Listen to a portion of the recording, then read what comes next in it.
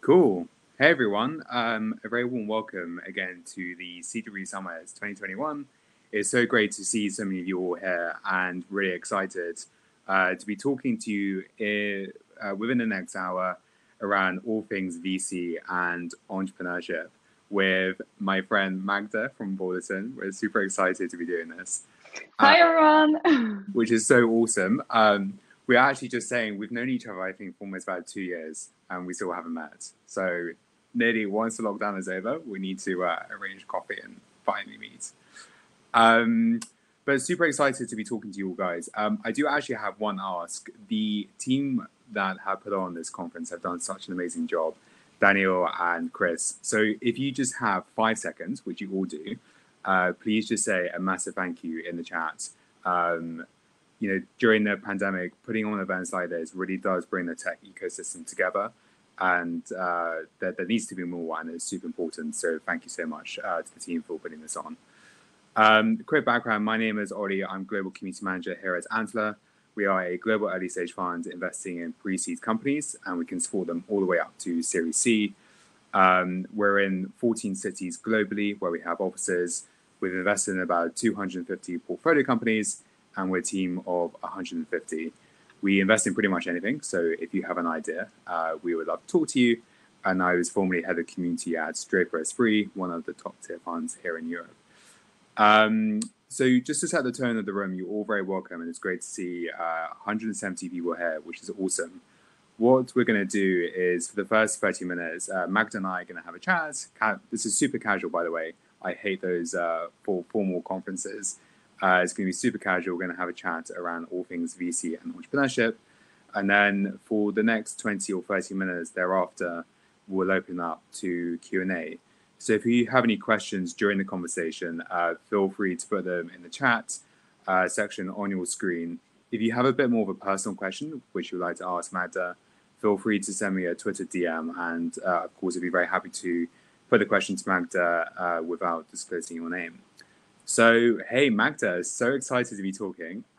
Let's begin. I'd love to find your story. What's got you so inspired to enter the world of VC? Well, there is it's been a long journey, and it hasn't always been entirely clear. But I'm going to take a couple of minutes to answer this question properly, because it's a question that a lot of people close to me are asking me, and a lot of people that want to get to VC are asking too. And VC is a type of industry that it's super competitive. So it tends to be hard to get in, and many people are asking, like, because how do I get the job in VC? And most of the jobs, they don't even get announced. So it's usually a headhunter story, which actually was the case in my case too. But you can see it in 2 days. You can see young women that have worked for Goldman Sachs that got headhunted to VC, or you can go a little bit deeper and think back, like, what actually led up to that time. And my journey into VC, it started 10 years, and I'm relatively young. before I joined a VC fund, and it was actually already in high school that three guys that were dropouts from Stockholm School of Economics, so basically student entrepreneurs, which I guess some of you are or want to become. They looked for interns to their 30-40 people startup. And that startup was Klarna. And it had a different name than Creditor, but it was the same company. And I did my internship there and started working there part-time in the evenings after school, or when I was free from school. I would go there and work and do basically anything that a relatively junior person does at this first office job. So it was anything from market research to the less glamorous but very important part of the business, which is working with people that struggled to pay. And it was such an, on one hand, it was a little bit of luck that you managed to get into this type of company relatively early on. But on the other hand, if you that environment, it can really affect someone early. If you are in a place that is, and you're surrounded by super ambitious people, and that's and especially at an age where you're very, very sensitive to your surroundings and what happens to you, I think it's really, really important. So it sort of sparked something with me. I thought, like, okay, if these guys can do it, I can probably do something too. And later on, I left Klarna, I moved to a different city to study, and became a student entrepreneur myself. Well, it wasn't quite that easy. So the company that I run didn't end up being particularly successful. But I think that type of experience, it gives you a little bit of confidence early on that, like, you can actually do things, and get you really, really inspired to do something else. So I think from that moment, I sort of knew that I wanted to create something myself, or I wanted to help other people to do it. And yeah, after my studies, I decided that to join Goldman Sachs, work there for a couple of years, and then but sort of felt like there was a part of me that was missing, and I really felt that when I moved to VC, I found that missing part, which was more about people interactions and the dreaming a little bit more, because you're meeting with people that, like, they have a dream that they want to do, and yeah, it wasn't so easy to find that in an investment banking environment. So I leave it there. And just to say, okay, so what are the, like, really the learnings from this story?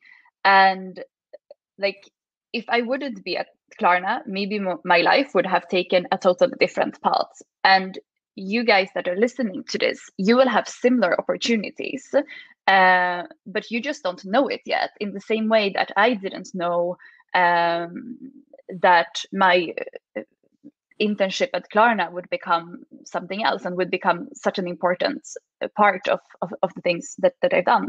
And then the other thing is that you don't need to have any strong networks from your home or from your family. You just have to work a little harder, but you can do it. And you're unlikely to die of having to, like, balance studies at work, but you are likely to miss out a little bit of fun stuff with your friends and get the lower mark, and I think that's okay.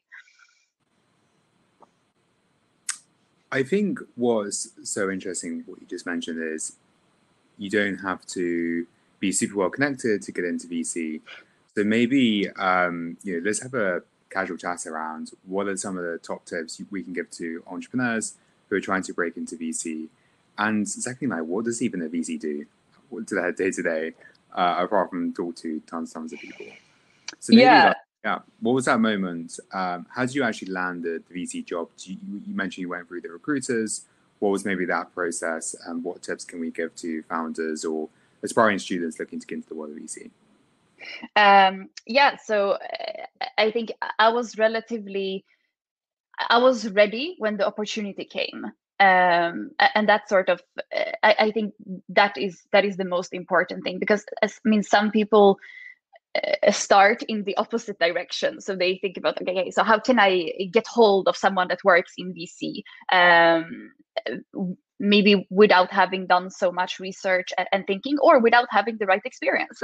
And so I think it's really important to, like, fundamentally think about, like, things like, what type of VC fund do you want to work for? Are you more excited about the earlier stages or the later stages?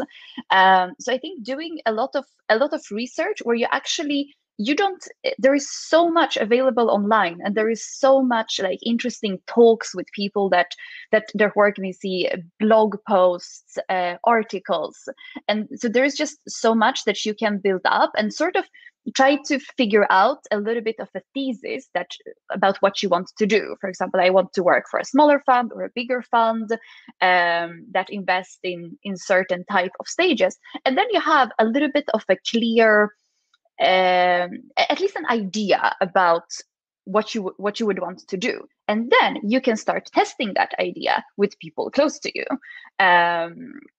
And the mistake that I think I did in the beginning was that whenever I got an opportunity that was sort of a little bit, it was close, but it wasn't really exactly what I wanted to do, I just said no, or I didn't reply to these messages, or I didn't interact. And in the last let's say 6 months before I actually joined a VC fund, I tried to turn around these opportunities to or these discussions to something that could lead me somewhere. So whenever someone asked me like, okay, would you consider this, for example, I said, no, I don't want to do this, but what I would love to do is to work for a European venture fund that invests relatively early stage.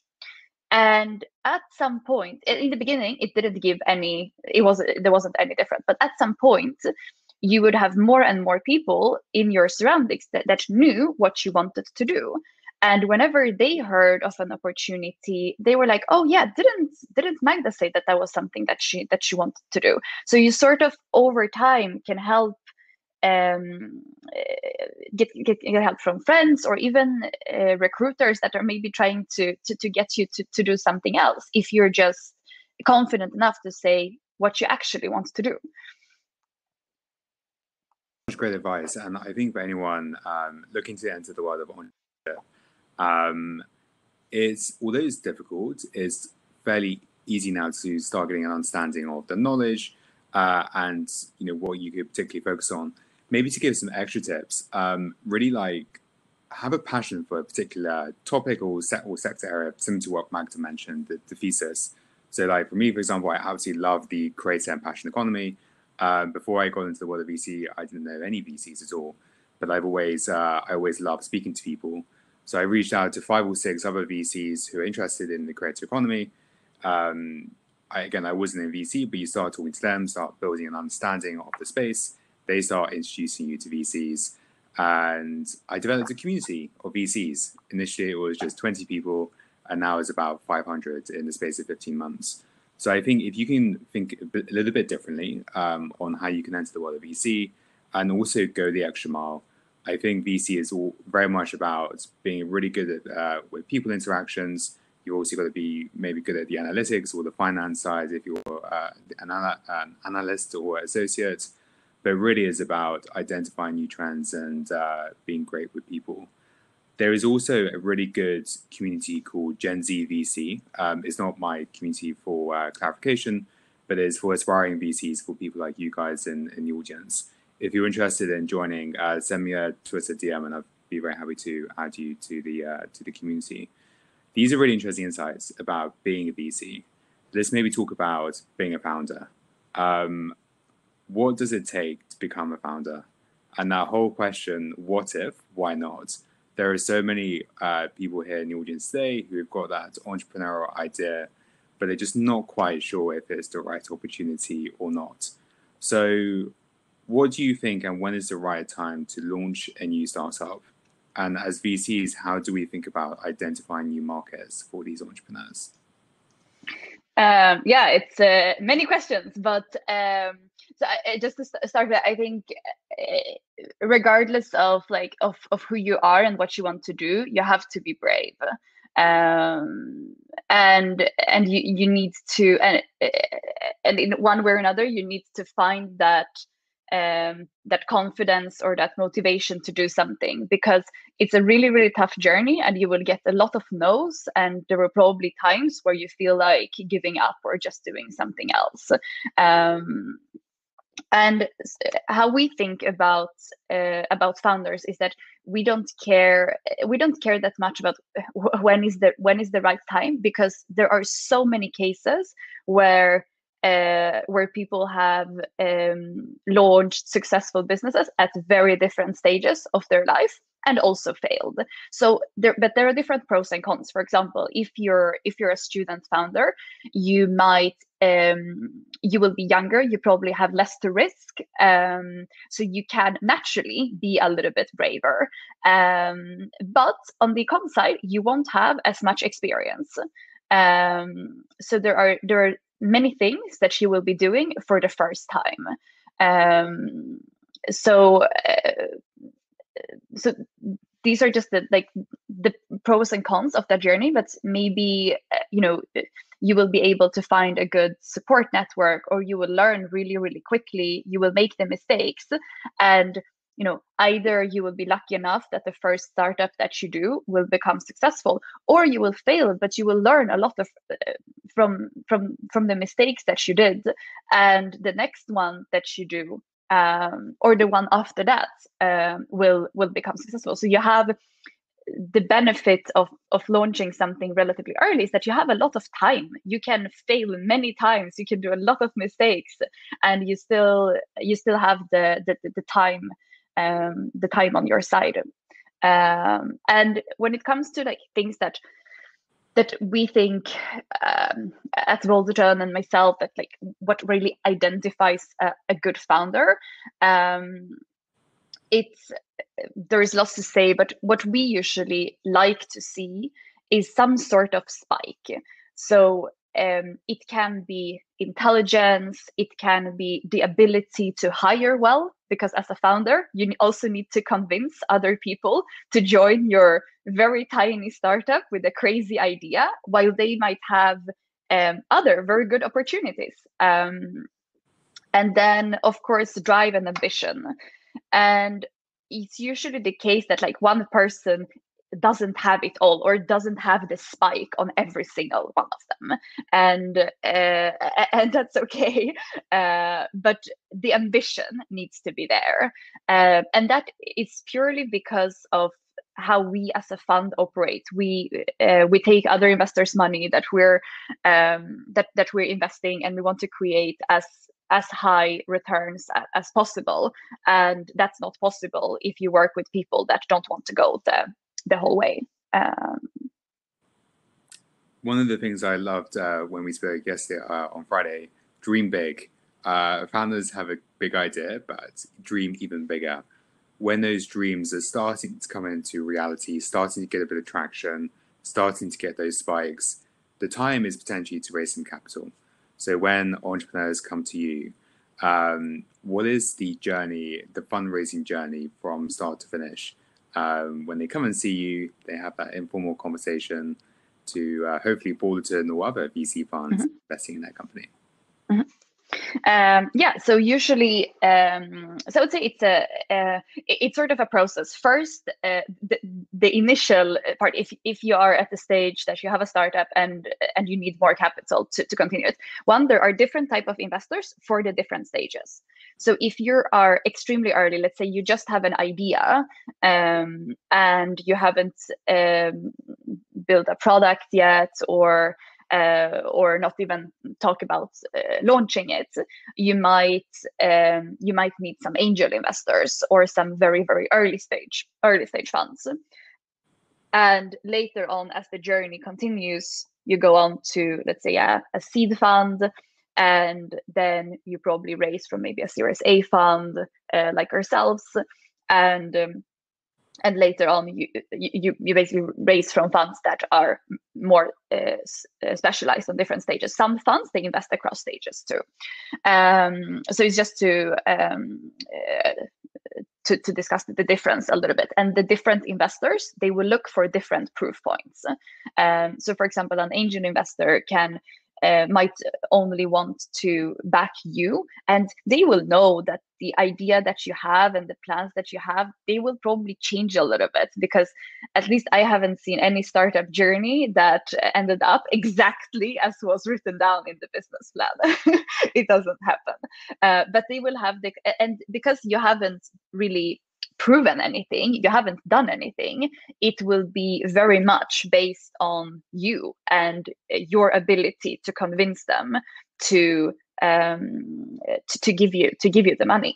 And as the product and the commercial traction progress, then there will be more focus from investors on the product and how well it's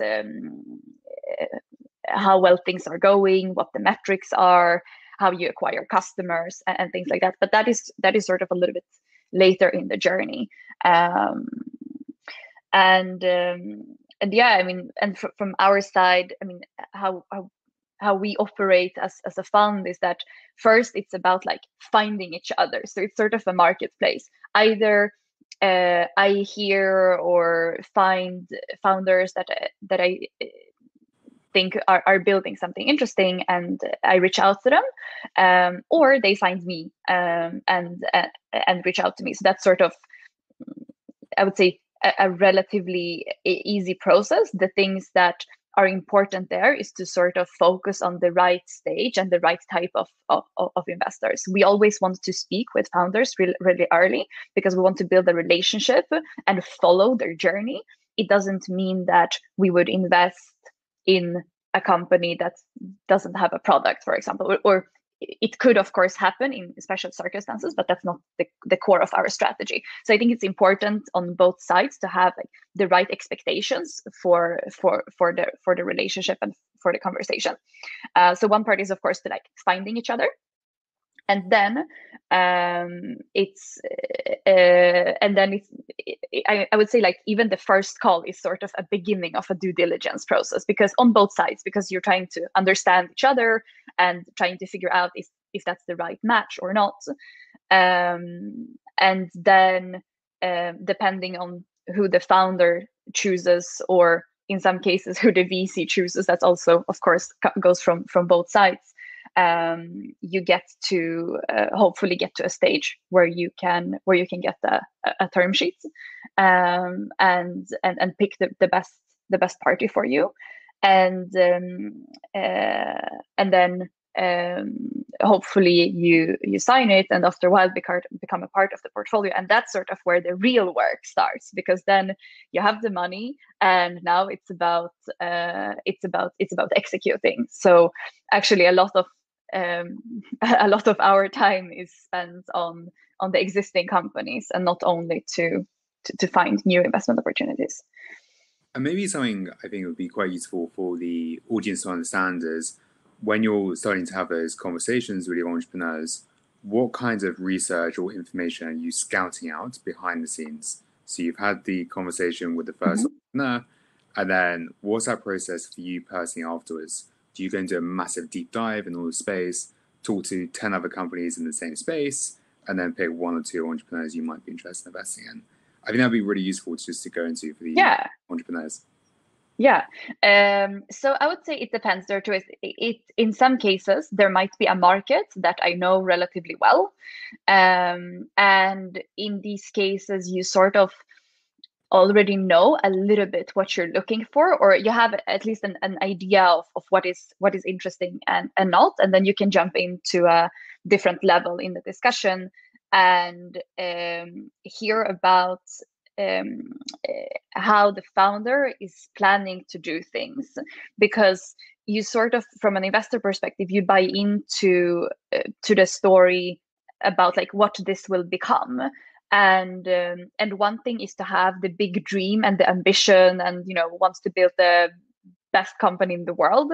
But then it comes down to the questions. Okay, so how are you actually going to do it? And these are questions like, okay, so who will be your next hire? Who will be your most important hire? What if it's an early product? Like what are the features that you're looking to build out in the product? And this will say a lot about like where the focus is and where this product is going. It will be about the market. There is always some sort of competition in the market.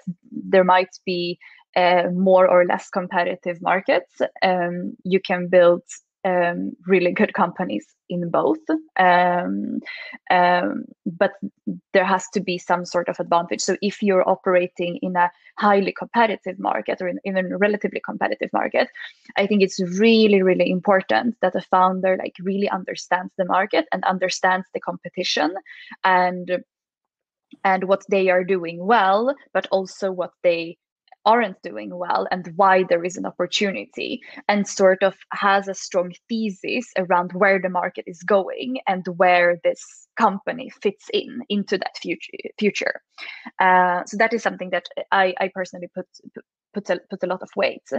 And of course, looking at like what has been achieved during which time period also is something that we put a lot of weight on, and the journey that has been so far, especially I would say if the founder is relatively young and maybe less experienced, then it sort of takes a little bit more to back such a person, because then you will want to see that like, fine, this person maybe doesn't have as much experience, and but has done a lot in a very short period of time. So that is a way that you can like sort of compensate for that, or have been able to surround herself or himself with really strong advisors or people that are willing to help. So proving that you're a fast learner is something that's really important to us. And I think another point is, the entrepreneurial treadmill is really difficult, and there are always lots of ups and downs. When Balderton and the VCs think about investing in entrepreneurs, how do you have those conversations with the entrepreneurs when things aren't going quite right? But also, how should founders manage investor relationships when they know there are problems inside their company? Because it will happen. Yeah. So I think it's a lot about trust.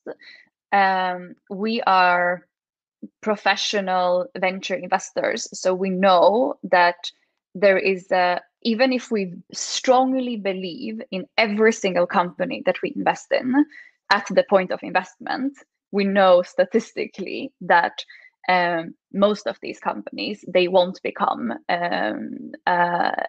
billion-dollar companies. We want as many of them to do it, and we will do the best that we can to support them on their journey. But the reality is a little bit different. So I think having trust and a good relationship with between investor and founder is really important, and therefore I think being good with people is really important if you are an investor, to be able to manage these relationships, and be able to provide the best possible support that you can, and if things, and that's just the reality. I think every single investor that has been investing for a longer period of time will have gone through the journey of one of their portfolio companies, for example, not making it, and even more than that. So it's a part of the journey, and it's about like handling it in the most professional way that is possible, and that still like creates the best outcome of the situation for both parties. But if you don't have the trust, then as a founder to your investors, then you might not disclose as much information that maybe you feel that you should, and then it's also hard to get the right support. And so therefore I think it's really, really important as a founder to pick your investors, because you can go through like really good moments together, but there will also be weaker moments, and you want to work with people that you trust on both sides.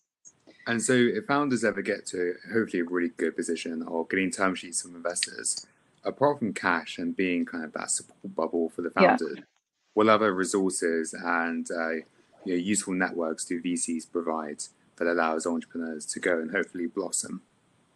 Yeah, so it's different depending on VC. So I think you should definitely ask for it when you're raising money. What will the actual support be, and what can you expect versus what you cannot expect. At Balderton, founders of course get the support of the investment team. But we also have built out a platform that can help out with legal, finance, marketing, and something that is really important for startups, which is talent. Basically, help to set a strategy for the org structure and for who to recruit. And the other thing that I would encourage the founders to do when you as a founder do DD on a fund, because you should definitely do it, is to speak with other founders that have been backed by the fund or the people that you're going to work with. And don't only speak to the ones that had a good journey, because these relationships will sort of almost always be good, but try to speak to someone that have raised from that fund and failed, that things didn't go exactly as planned, because then you will really see the true nature of that. So just a piece of advice. It's such a good piece of advice, and I think to always remember for the founders, the entrepreneurial journey is not a 1 or 2 year stint; it's more of a 10-year stint, and these investors are going to be with you all along the way. So definitely do your DD on them, and actually also just spend as much time with them as possible. They might not be investors yet. Get to know them formally, but also informally, and almost build a relationship with them where you can talk to them about pretty much anything, if it's more for your business or on a personal level. That's really important. Just before we go into the Q&A, if anyone has any questions, feel free to start typing them in the chat, and we'll be very happy to answer them. But let's talk about some of the upcoming trends. Europe is such a hot space for tech right now, and something we're so excited about. What are your personal trends you are super interested in, and what are some of the upcoming trends that might not be too popular yet, but you're super excited about? There is lots going on in Europe, and personally, I don't think I've ever been so busy and so excited in my life about having so many interesting founders and investment opportunities to look at. I just wish I had more time. But something I'm personally really excited about is sort of the shift to a more sustainable world, and I think what we're seeing now is really just the beginning. So I think there are a couple of things that we need to do better, and a couple of ways to do things. So I think first we need to become better at understanding the impact of our decisions. So for example, the food that we're eating, where we're going, what type of energy we're consuming, and the way that, for example, more of our energy usage is moving into our homes with electric vehicles, with sort of electrification of transportation and of our consumption, and there needs to be more infrastructure built around it, because it's hard to make good decisions if you don't really have the data. And that is both on the B2B side, but also on the B2C side. And there, we recently invested in a company, in an electricity company called Tibber. If you're UK based, you probably won't know them, because they are operating in Norway, Sweden, and now Germany. But it's a next generation electricity company that empowers the consumers to get in charge of their energy usage by helping them see when the prices are high and low, so you can manage your energy consumption when the prices are lower, for example. And it will be a huge challenge in the future when we do when more of the we will use more electricity, and we will also shift to use more renewable electricity. And renewable energy is relatively volatile, because if the wind is blowing and if the sun is shining, you will have a lot, and the prices will be low. But if it doesn't, the prices will be very high.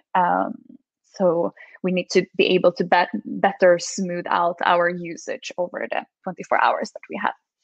So that's something that I'm personally really, really excited about. Then I think we should become better at use what we have. So sort of all aspects of the circular economy, in particular the reuse space, both on the B2B side and the consumer side. And there at Balderton, we've invested in a number of marketplaces, for example, like the Steer Collective and Depop, just to mention a few examples. And the third thing is to create completely new ways of doing things. So like novel foods and novel materials, and that's an area where I'm really excited about personally, and looking for more opportunities in that space. Awesome. Well, we've spoken a little bit about in the past the creator economy. What do you think about this space, and is Balderton looking into this space much? Yes, I think it's the trend is really, really exciting, and I think it's driven by a couple of things. Like in the past, you would only have true celebrities that could monetize on creating. And I think that's mainly been driven because of the type of platforms or the power that these platforms had, and how the monetization has been driven a lot through ads or through collaborations, for example. And now we see more and more platforms. So sort of the platforms themselves become a little bit less relevant. And more platforms are helping the creators to monetize even a smaller audience. So it doesn't have to be the case that you have like millions of followers, but you can actually have a small and relatively tight community, but that are really interested in learning a skill, for example, and you can help them to learn something, or to share something with that community that they feel that they can't really find anywhere else. And the ability to monetize on that is growing slower. So I see like one trend with more communities becoming more and more niche. So for example, like platforms that only do like makeup tutorials,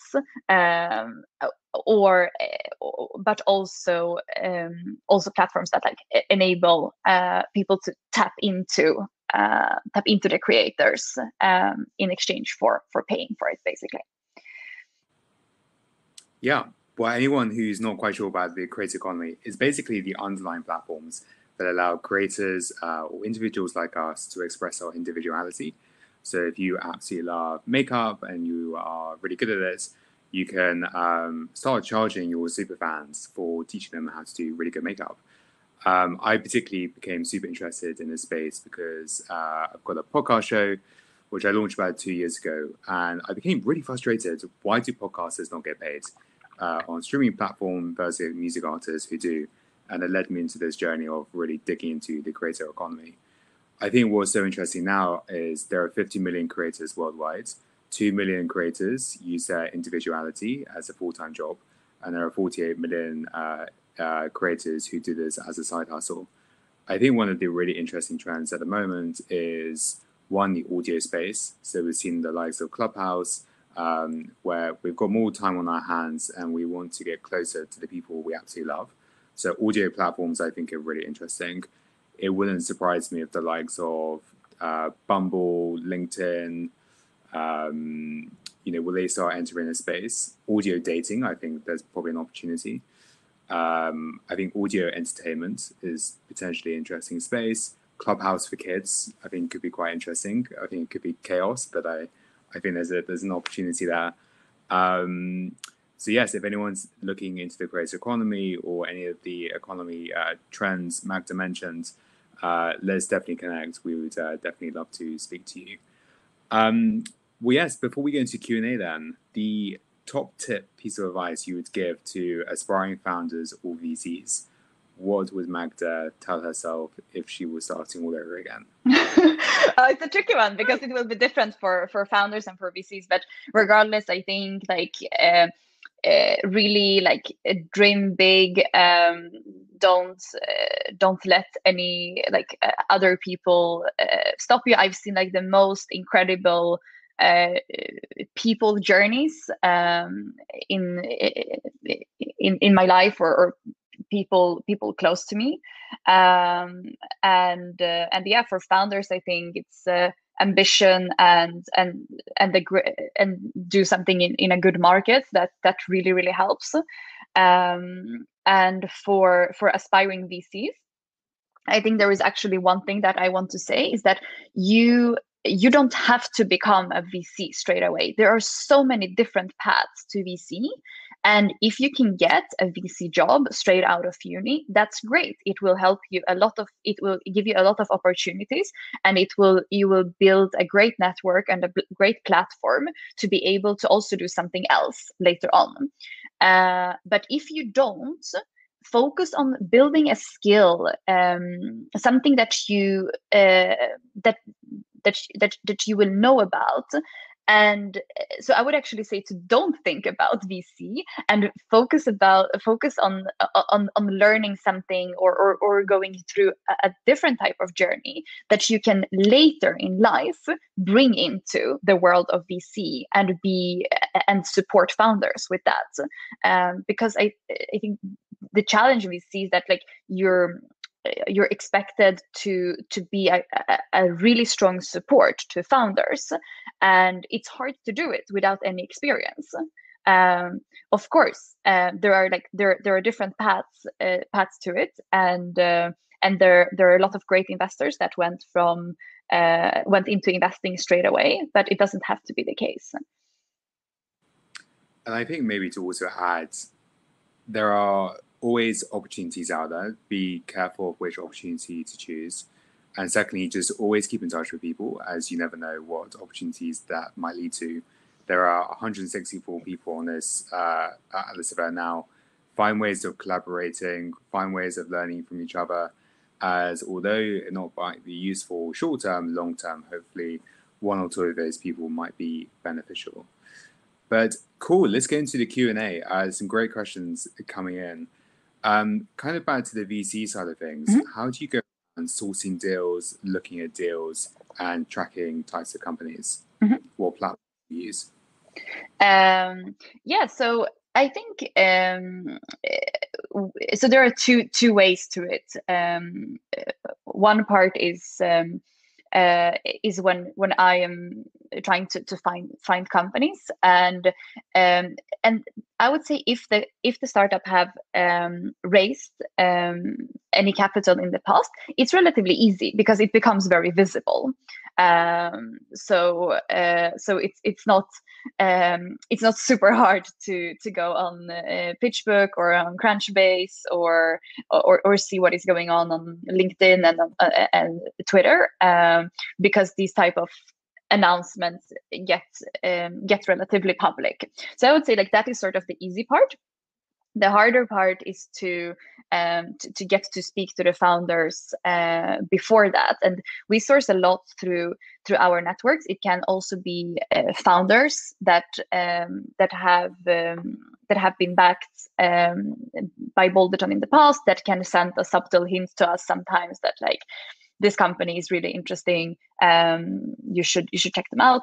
Also, other investors are exchanging thoughts with each other quite a lot, especially between like earlier and later stage investors where there is very little competition.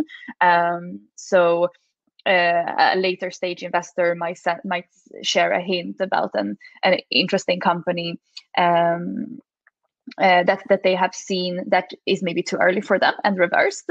And of course having relationships with other investors, because if someone have already raised from a fund, then the fund will also support in that fundraising journey, and one of the ways that they support is sort of to help with introductions to other investors. And the other part is for when founders are basically reaching out cold, they send us an email. Here, I think it's important to send the right message to the right person. because it sort of has to be relevant on both sides. And writing a short email with a short intro about like to do, how far you are on that journey. Have you launched? Have you not launched? Like where are you stage wise? And what VCs can help with. Are you looking to connect and build a relationship, or are you racing? And if so, how much? And we always reply to these emails. It might take a little bit longer, but we reply to everything. Great tips. And I think also to add, keep the message really short and to the point. VCs look at 10, 20, maybe even more pitches a day per person. Keep the message short. And once you form the relationship with that particular investor, definitely keep in touch with them. They want to know what you're doing, but also it's a very good way for you to keep them posted on your progress. So definitely do things like investor newsletters, which is just really informal, casual updates on how the business is going. Is normally what founders do. So it's always good to keep in touch with them. Yeah, and one thing to add in the newsletters, what I've seen some founders are doing, is to add a few things that you need help with or that you're looking for, because many VCs are. It's our job to be well connected. That's what we get paid for, or it's one of the things that we get paid for. So you can also try to leverage these early relationships, and you will also see like who is actually trying to help, and who is not. This is a good question, actually. That's just come in. What are your quick filters for finding good companies? The super quick filters, it's actually a really good question. It's a lot about like, is this idea and the market interesting? And about founder, I won't really know before I have spoken to them, because of course, if the founder has had like 2 or 3 successful companies, of course that's something that you will know, but not for the first time founders. So that is something that you sort of discover when you speak to them. And then I personally because we have a little bit of a focus area, so I focus on sort of the right stage. If a company is way too early, and in combination maybe a market that is highly competitive that we would be unlikely to invest in, I would probably not engage. Unless there is something very strong about the case that stands out. It's a totally different take. Good tips. This is actually a follow-on question. With the pandemic happened in the last year, and hopefully we're nearly out of it, how have investors been making investments online, and what is your thinking around this? Yeah, so I have to be honest, in the when the pandemic came, we were a bit worried, like, can we back a founder that we have never met?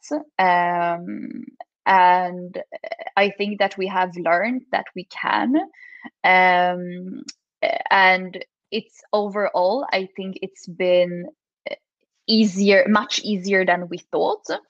There are a couple of things that are difficult. One thing is the actual partner meeting.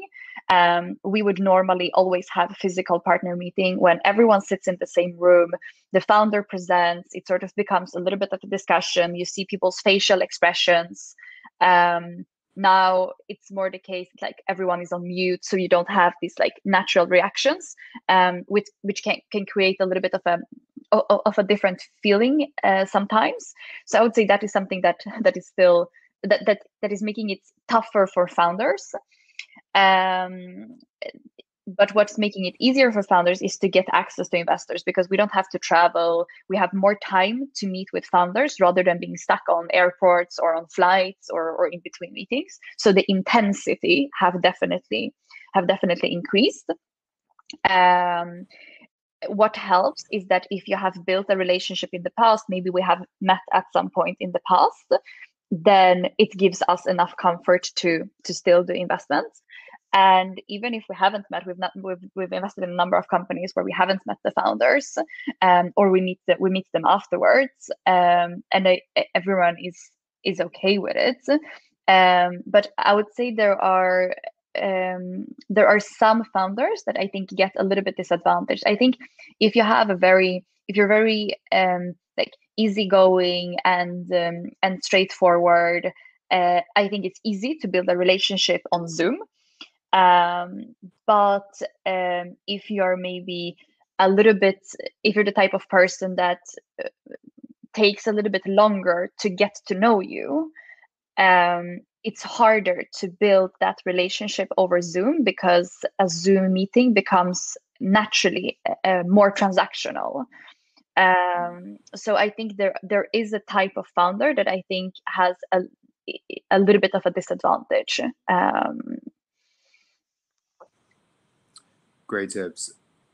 And maybe just for the founders as well, when you're building relationships and the original VC says no, don't go and email the same VC fund but a different individual in the space. We all keep track of who we've spoken to. We've all got VC CRM systems. Just keep in touch with the same person who you kept in touch with. I see entrepreneurs do this, and it actually damages your relationship with the VC, not the other way around. So I think just maybe bear that in mind going forward.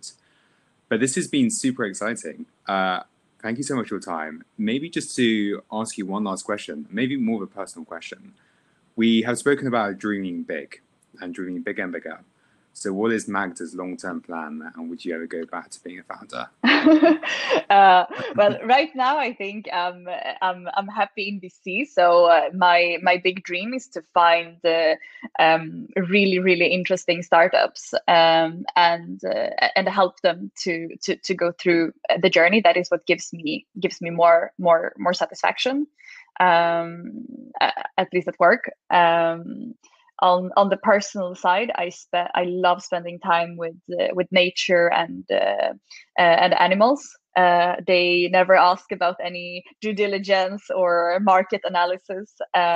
Really enjoy horse riding. So what has really helped me on the personal side is to be able to, after like a day where I've spent like 80 to 90% in front of the screen, to be able to actually like go out in the nature and maybe do some horse riding, and to sort of like to clear your mind. I think it's really important to have something like that in your life.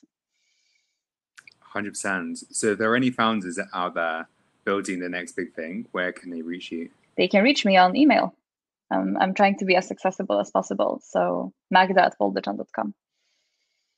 Simple. Well, thank you so much, everyone, to the audience. Let's all keep in touch with each other. Have a great rest of the afternoon, and we'll see you soon. Thanks so much, Magda. Thank you. Bye.